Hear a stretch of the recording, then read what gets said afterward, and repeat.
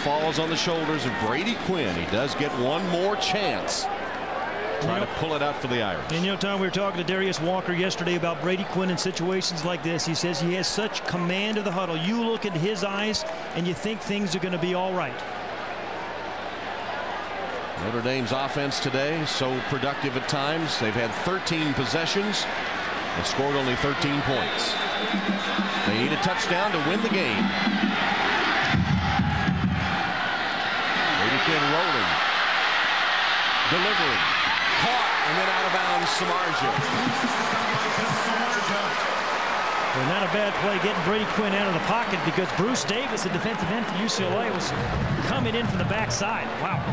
Went for 18. Making a gain of 21 yards. Just get away from the rush. And a perfect throw to Samardzija. 55 seconds. Irish 41.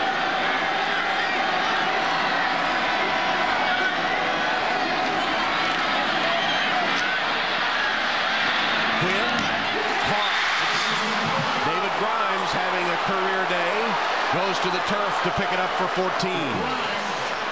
Clock stops while they reset the chains. Irish up and ready to go. And perfect protection for Brady Quinn. You know, he has been under duress. The offensive line has been under duress, but at that time, great protection.